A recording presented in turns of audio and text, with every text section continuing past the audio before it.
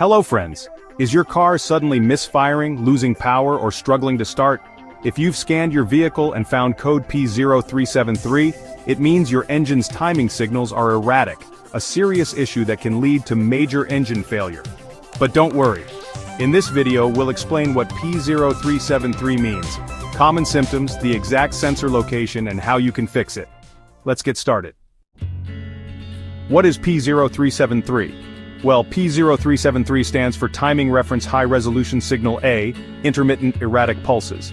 This means the Powertrain Control Module, or PCM, is receiving irregular timing pulses from the crankshaft or camshaft position sensor. If these signals fluctuate, your engine won't fire at the right time, leading to misfires, rough idling, or even stalling.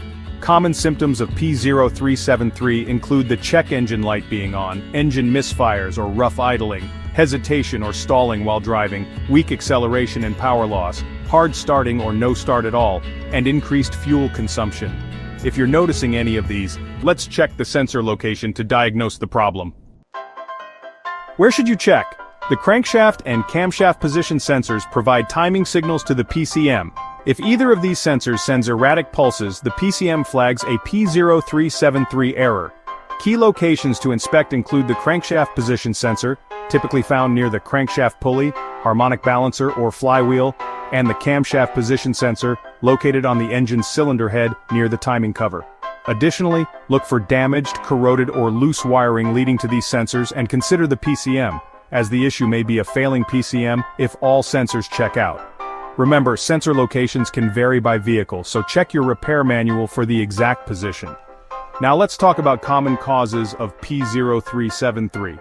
These include a faulty crankshaft position sensor sending unstable signals to the PCM, a defective camshaft position sensor producing irregular pulses, wiring problems with corroded or loose connections causing signal interference, a bad PCM misreading signals, timing chain or belt issues with a stretched or misaligned chain disrupting proper timing, and weak battery or alternator problems affecting sensor performance.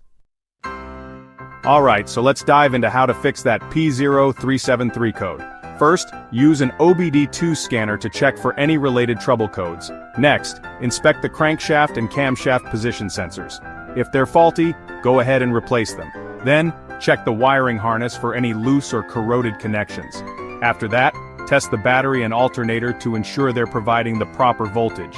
Also, inspect the timing chain or belt for any signs of wear or misalignment. Finally, clear the code using an OBD-II scanner and take your car for a test drive. P0373 can cause serious engine issues if left unchecked, but fixing it early will prevent expensive repairs. So, check the sensor wiring and timing system to get your engine running smoothly again. Want to learn more about related issues? Watch these next videos. P0044, HO2S heater control circuit high, bank 1 sensor 3, and P0045, turbo or supercharger boost control solenoid circuit are open. Don't forget to like, share, and subscribe to IG Garage for more expert car repair tips.